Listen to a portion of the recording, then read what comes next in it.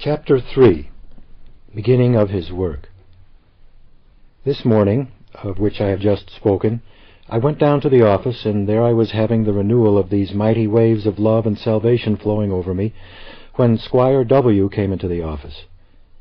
I said a few words to him on the subject of his salvation. He looked at me with astonishment, but made no reply whatever that I recollect. He dropped his head, and after standing a few minutes left the office. I thought no more of it then, but afterward found that the remark I made pierced him like a sword, and he did not recover from it until he was converted. Soon after Mr. W. had left the office, Deacon B. came into the office and said to me, "Mr. Finney, do you recollect that my cause is to be tried at 10 o'clock this morning? I suppose you are ready?"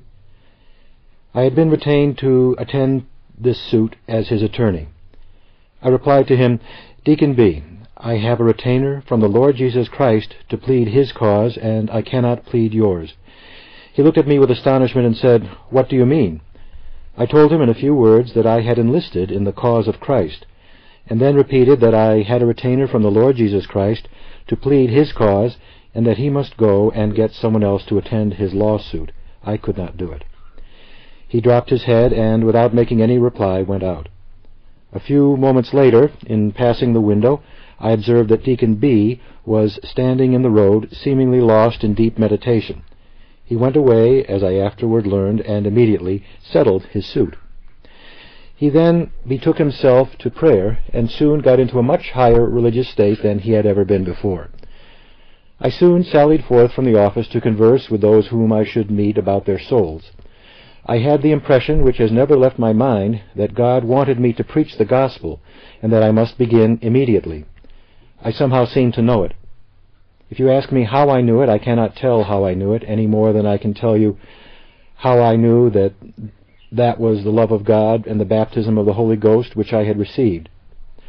I did somehow know it with a certainty that was past all possibility of doubt, and so I seemed to know that the Lord commissioned me to preach the gospel. When I first was convicted, the thought had occurred to my mind that if I was ever converted, I should be obliged to leave my profession, of which I was very fond, and go to preaching the gospel. This at first stumbled me. I thought I had taken too much pains and spent too much time and study in my profession to think now of becoming a Christian, if by doing so I should be obliged to preach the gospel. However, I at least came to the conclusion that I must submit that question to God, that I had never commenced the study of law from any regard to God, and that I had no right to make any conditions with him. I therefore had laid aside the thought of becoming a minister until it was sprung in my mind, as I have related, on my way from my place of prayer in the woods. But now, after receiving these baptisms of the Spirit, I was quite willing to preach the gospel. Nay, I found that I was unwilling to do anything else. I had no longer any desire to practice law. Everything in that direction was shut up, and had no longer any attractions for me at all. I had no disposition to make money. I had no hungering and thirsting after worldly pleasures and amusements in any direction. My whole mind was taken up with Jesus and his salvation, and the world seemed to me of little consequence. Nothing, it seemed to me, could be put in competition with the worth of souls. And no labor, I thought, could be so sweet, and no employment so exalted as that of holding up Christ to a dying world. With this impression, as I said, I sallied forth to converse with any with whom I might meet. I first dropped in at the shop of a shoemaker who was a pious man and one of the most praying Christians, as I thought, in the church. I found him in conversation with the son of one of the elders of the church, and this young man was defending universalism. Mr. W., the shoemaker, turned to me and said, "Mr. Finney, what do you think of the argument of this young man?" And then he stated what he had been saying in defense of universalism. The answer appeared to me so ready that in a moment I was enabled to blow his argument to the wind. The young man saw at once that his argument was gone, and he rose up without making any reply and went suddenly out. But soon I observed, as I stood in the middle of the room, that the young man, instead of going along the street, had passed around the shop, had climbed over the fence, and was steering straight across the fields toward the woods. I thought no more of it until evening, when the young man came out and appeared to be a bright convert, giving a relation of his experience. He went into the woods, and there, as he said, gave his heart to God. I spoke with many persons that day, and I believe the Spirit of God made lasting impressions upon every one of them. I cannot remember one whom I spoke with who was not soon after converted. Just at evening I called at the house of a friend, where a young man lived who was employed in distilling whiskey. The family had heard that I had become a Christian, and as they were about to sit down to tea, they urged me to sit down and take tea with them. The man of the house and his wife were both professors of religion. But a sister of the lady who was present was an unconverted girl, and this young man of whom I have spoken, a distant relative of the family, was a professed Universalist. He was rather an outspoken and talkative Universalist, and a young man of a good deal of energy of character. I sat down with them to tea, and they requested me to ask a blessing. It was what I had never done, but I did not hesitate a moment, but commenced to ask the blessing of God as we sat around the table. I had scarcely more than begun before the state of these young people rose before my mind, and excited so much compassion that I burst into weeping and was unable to proceed. Everyone around the table sat speechless for a short time, while I continued to weep. Directly the young man moved back from the table and rushed out of the room. He fled to his room and locked himself in, and was not seen again till the next morning, when he came out expressing a blessed hope in Christ. He has been for many years an able minister of the gospel. In the course of the day, a good deal of excitement was created in the village by its being what the Lord had done for my soul. Some thought one thing, and some thought another. At evening, without any appointment having been made that I could learn, I observed that the people were going to the place where they usually held their conference and prayer meetings. My conversion had created a good deal of astonishment in the village. I afterward learned that some time before this, some members of the church had proposed in a church meeting to make me a particular subject of prayer, and that Mr. Gale had discouraged them, saying that he did not believe I would ever be converted. That from conversing with me he had found that I was very much enlightened upon the subject of religion, and very much hardened. And furthermore he said that he was almost discouraged, that I led the choir and taught the young people sacred music, and that they were so much under my influence that he did not believe that while I remained in Adams they would ever be converted. I found after I was converted that some of the wicked men in the place had hid behind me. One man in particular, a Mr. C., who had a pious wife, had repeatedly said to her, "If religion is true, why don't you convert Finney? Why don't you convert Finney? If you Christians can convert Finney, I will believe in religion." An old lawyer by the name of M., living in Adams, when he heard it rumored that day that I was converted, said that it was all a hoax, that I was simply trying to see what I could make Christian people believe. However, with one consent, the people seemed to rush to the place of worship. I went there myself. The minister was there, and nearly all the principal people in the village. No one seemed ready to open the meeting, but the house was packed to its utmost capacity. I did not wait for anybody, but arose and began by saying that I knew that religion was from God. I went on and told such parts of my experience as it seemed important for me to tell. This Mr. C., who had promised his wife that if I was converted he would believe in religion, was present. Mr. M., the old lawyer, was also present. What the Lord enabled me to say seemed to take a wonderful hold upon the people. Mr. C. got up, pressed through the crowd, and went home, leaving his hat. Mr. M. also left and went home, saying I was crazy. "He is in earnest," said he. "There is no mistake, but he is deranged, that is clear." As soon as I had done speaking, Mr. Gale, the minister, arose and made a confession. He said he believed he had been in the way of the church, and then confessed that he had discouraged the church when they had proposed to pray for me. He said also that when he had heard that day that I was converted, he had promptly said that he did not believe it. He said he had no faith. He spoke in a very humble manner. I had never made a prayer in public, but soon after Mr. Gale was through speaking, he called on me to pray. I did so, and think I had a good deal of enlargement and liberty in prayer. We had a wonderful meeting that evening, and from that day we had a meeting every evening for a long time. The work spread on every side. As I had been a leader among the young people, I immediately appointed a meeting for them, which they all attended, that is, all of the class with which I was acquainted. I gave up my time to labor for their conversion, and the Lord blessed every effort that was made in a very wonderful manner. They were converted one after another with great rapidity, and the work continued among them until but one of their number was left unconverted. The work spread among all classes and extended itself not only through the village but out of the village in every direction. My heart was so full that for more than a week I did not feel at all inclined to sleep or to eat. I seemed literally to have meat to eat that the world knew nothing of. I did not feel the need of food or of sleep. My mind was full of the love of God to overflowing. I went on in this way for a good many days until I found that I must rest and sleep or I should become insane. From that point I was more cautious in my labors and ate regularly and slept as much as I could. The Word of God had wonderful power, and I was every day surprised to find that a few words spoken to an individual would stick in his heart like an arrow.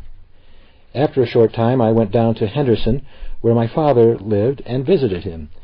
He was an unconverted man, and only one of the family, my youngest brother, had ever made a profession of religion. My father met me at the gate and said, "How do you do, Charles?" I replied, "I am well, Father, body and soul. But, Father, you are an old man. All your children are grown up and have left your house, and I never heard a prayer in my father's house." Father dropped his head and burst into tears and replied, "I know it, Charles. Come in and pray yourself." We went in and engaged in prayer. My father and mother were greatly moved, and in a very short time thereafter they were both hopefully converted. I do not know but my mother had had a secret hope before, but if so, none of the family, I believe, ever knew it. I remained in that neighborhood, I think, for 2 or 3 days, and conversed more or less with such people as I could meet with. I believe it was the next Monday night. They had a monthly concert of prayer in that town. There were there a Baptist church that had a minister, and a small Congregational church without a minister. The town was very much of a moral waste, however, and at this time religion was at a very low ebb. My youngest brother attended this monthly concert of which I have spoken, and afterwards gave me an account of it. The Baptists and Congregationalists were in the habit of holding a union monthly concert, but few attended, and therefore it was held in a private house. On this occasion they met as usual in the parlor of a private house. A few of the members of the Baptist church and the few Congregationalists were present. The deacon of the Congregational church was a spare, feeble old man by the name of M. He was quiet in his ways and had a good reputation for piety, but seldom said much upon the subject. He was a good specimen of a New England deacon. He was present, and they called upon him to lead the meeting. He read a passage of Scripture according to their custom. They then sung a hymn, and Deacon M. stood up behind his chair and led in prayer. The other persons present, all of them professors of religion and younger people, knelt down around the room. My brother said that Deacon M. began as usual in his prayer in a low, feeble voice, but soon began to wax warm and to raise his voice, which became tremulous with emotion. He proceeded to pray with more and more earnestness, till soon he began to rise upon his toes and come down upon his heels, and then to rise upon his toes and drop upon his heels again, so that they could feel the jar in the room. He continued to raise his voice and to rise upon his toes and come down upon his heels more emphatically. And as the spirit of prayer led him onward, he began to raise his chair together with his heels and bring that down upon the floor. And soon he raised it a little higher and brought it down with still more emphasis. He continued to do this and grew more and more engaged till he would bring the chair down as if it would break to pieces. In the meantime, the brethren and sisters that were on their knees began to groan and sigh and weep and agonize in prayer. The deacon continued to struggle until he was about exhausted, and when he ceased, my brother said that no one in the room could get off from his knees. They could only weep and confess, and all melt down before the Lord. From this meeting, the work of the Lord spread forth in every direction, all over the town. And thus it spread at that time from Adams as a center throughout nearly all the towns in the county. I have spoken of the conviction of Squire W., in whose office I studied law. I have also said that when I was converted, it was in a grove where I went to pray. Very soon after my conversion, several other cases of conversion occurred that were reported to have taken place under similar circumstances. That is, persons went up into the grove to pray, and there made their peace with God. When Squire W. heard them tell their experience one after another in our meetings, he thought that he had a parlor to pray in, and that he was not going up into the woods to have the same story to tell that had been so often told. To this, it appeared, he strongly committed himself. Although this was a thing entirely immaterial in itself, yet it was a point on which his pride had become committed, and therefore he could not get into the kingdom of God. I have found in my ministerial experience a great many cases of this kind, where upon some question, perhaps immaterial in itself, a sinner's pride of heart would commit him. In all such cases, the dispute must be yielded, or the sinner will never get into the kingdom of God. I have known persons to remain for weeks in great tribulation of mind, pressed by the Spirit, but they could make no progress till the point upon which they were committed was yielded. Mr. W. was the first case of the kind that had ever come to my notice. After he was converted, he said the question had frequently come up when he was in prayer, and that he had been made to see that it was pride that made him take that stand, and that kept him out of the kingdom of God. But still he was not willing to admit this even to himself. He tried in every way to make himself believe and to make God believe that he was not proud. One night, he said, he prayed all night in his parlor that God would have mercy on him, but in the morning he felt more distressed than ever. He finally became enraged that God did not hear his prayer and was tempted to kill himself. He was so tempted to use his penknife for that purpose that he actually threw it as far as he could, that it might be lost so that this temptation should not prevail.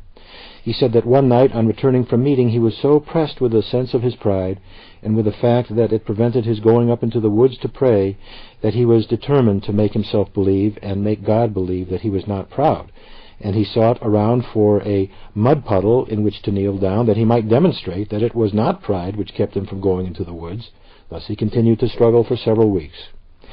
But one afternoon I was sitting in our office, and two of the elders of the church with me, when the young man that I had met at the shoemaker's shop came hastily into the office and exclaimed as he came, "Squire W. is converted," and proceeded to say, "I went up into the woods to pray and heard someone over in the valley shouting very loud. I went up to the brow of the hill where I could look down, and I saw Squire W. pacing to and fro, singing as loud as he could sing, and every few moments he would stop and clap his hands with full strength and shout, 'I will rejoice in the God of my salvation.' Then he would march and sing again, and then stop and shout and clap his hands. When the young man was telling us this, behold, Squire W. appeared in sight, coming over the hill. As he came down to the foot of the hill, we observed that he met Father T., as we called him, an aged Methodist brother. He rushed up to him and took him right up in his arms. After setting him down and conversing a moment, he came rapidly toward the office. When he came in, he was in a profuse perspiration. He was a heavy man, and cried out, "I've got it! I've got it!" clapped his hands with all his might, and fell upon his knees, and began to give thanks to God. He then gave us an account of what had been passing in his mind, and why he had not obtained a hope before.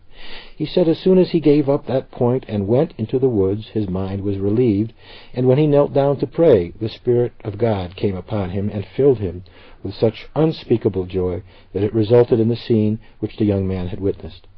Of course, from that time, Squire W. took a decided stand for God.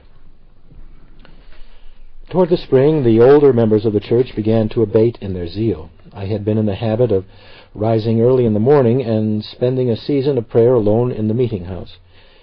I finally succeeded in interesting a considerable number of brethren to meet me there in the morning for a prayer meeting.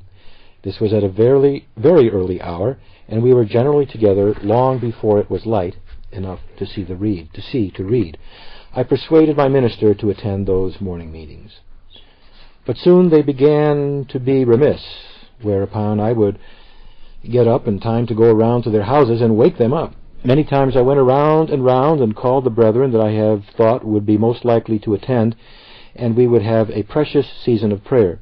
But still the brethren I found attended with more and more reluctance, which fact greatly tried me. One morning I had been around and called the brethren up, and when I returned to the meeting house, but few of them had got there. Mr. Gale, my minister, was standing at the door of the church, and as I came up, all at once the glory of God shone upon and round about me in a manner most marvelous. The day was just beginning to dawn, but all at once a light perfectly ineffable shone in my soul that almost prostrated me to the ground. In this light it seemed as if I could see that all nature praised and worshipped God except man. This light seemed to be like the brightness of the sun in every direction. It was too intense for the eyes. I recollect casting my eyes down and breaking into a flood of tears in view of the fact that mankind did not praise God. I think I knew something then, by actual experience of that light that prostrated Paul on his way to Damascus. It was surely a light such as I could not have endured long. When I burst out into such loud weeping, Mr. Gale said, "What is the matter, Brother Finney?" I could not tell him. I found that he had seen no light, and that he saw no reason why I should be in such a state of mind. I therefore said but little. I believe I merely replied that I saw the glory of God, and that I could not endure to think of the manner in which he was treated by men. Indeed, it did not seem to me at the time that the vision of his glory which I had was to be described in words. I wept it out, and the vision, if it may be so called, passed away and left my mind calm. I used to have, when I was a young Christian, many seasons of communing with God which cannot be described in words, and not unfrequently those seasons would end in an impression on my mind like this: "Go, see that thou tell no man." And I did not understand this at the time, and several times I paid no attention to this injunction, but tried to tell my Christian brethren what communications the Lord had made to me, or rather what seasons of communion I had with him. But I soon found that it would not do to tell my brethren what was passing between the Lord and my soul. They could not understand it. They would look surprised, and sometimes I thought incredulous, and I soon learned to keep quiet in regard to those divine manifestations and say but little about them. I used to spend a great deal of time in prayer. Sometimes I thought literally praying without ceasing. I also found it very profitable and felt it much inclined to hold frequent days of private fasting. On those days I would seek to entirely be alone with God, and would generally wander off into the woods or get into the meeting house or somewhere entirely by myself.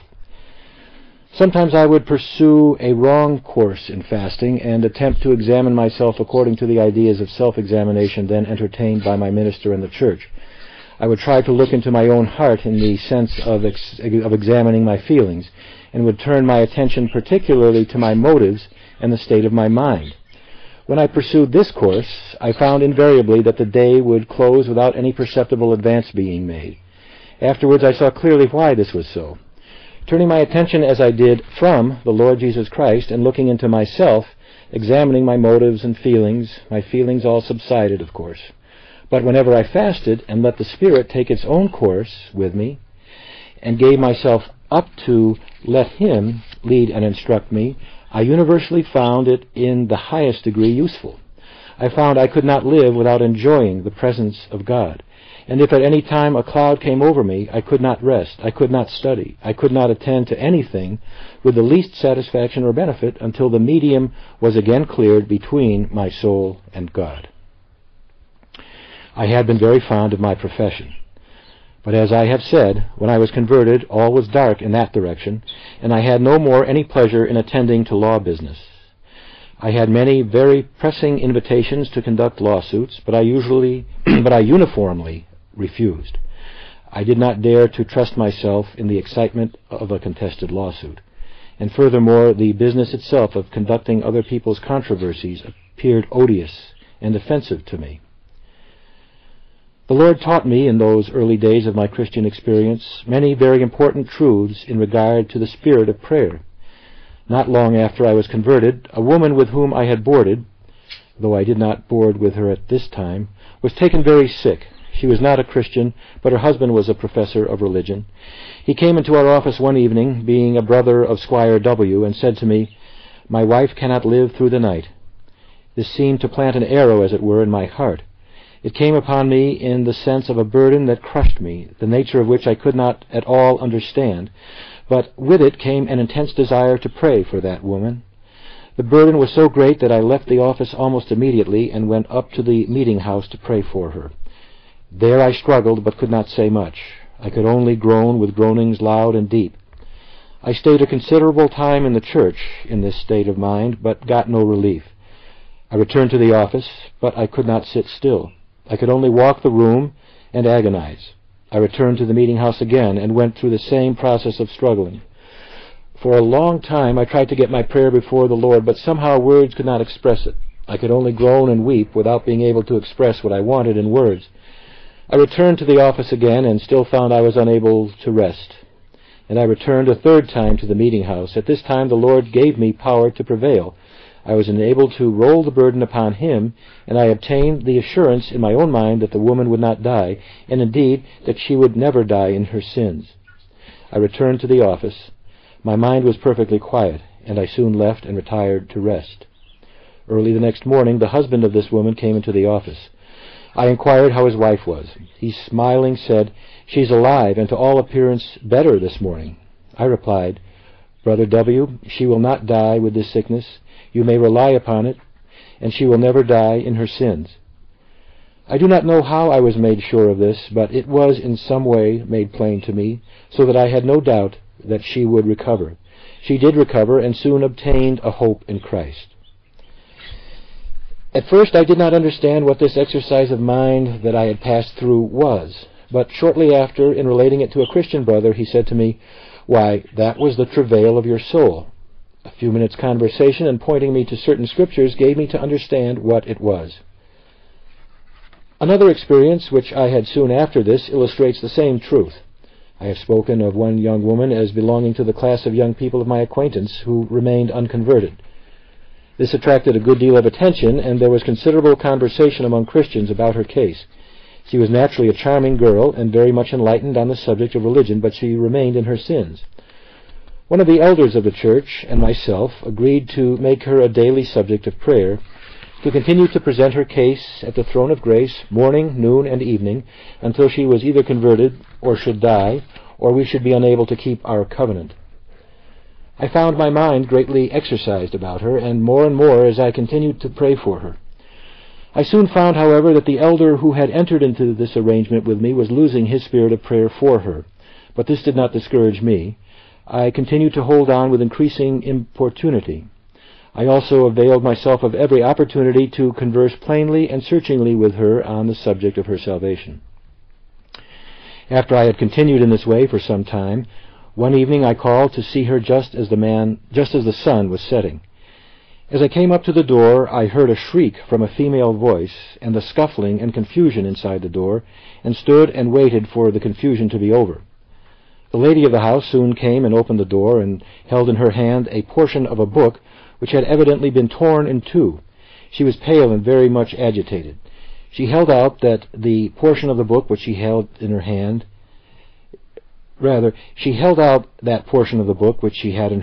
and said, "Mr. Finney, don't you think my sister has become a Universalist?" The book was a defense of Universalism. Her sister had detected her reading it in a private way, and tried to get it away from her, and it was a struggle to obtain that book which I had heard. I received this information at the door, whereupon I declined to go in. It struck me very much in the same way as had the announcement that the sick woman already mentioned was about to die. It loaded me down with great agony. As I returned to my room, at some distance from that house, I felt almost as if I should stagger under the burden that was on my mind. And I struggled and groaned and agonized, but could not frame to present the case before God in words, but only in groans and tears. It seemed to me that the discovery that that young woman, instead of being converted, was becoming a Universalist, so astounded me that I could not break through with my faith and get hold of God in reference to her case. There seemed to be a darkness hanging over the question, as if a cloud had risen up between me and God in regard to prevailing for her salvation. But still the Spirit struggled within me with groanings that could not be uttered. However, I was obliged to retire that night without having prevailed. But as soon as it was light, I awoke, and the first thought that I had was to beseech the God of grace again for that young woman.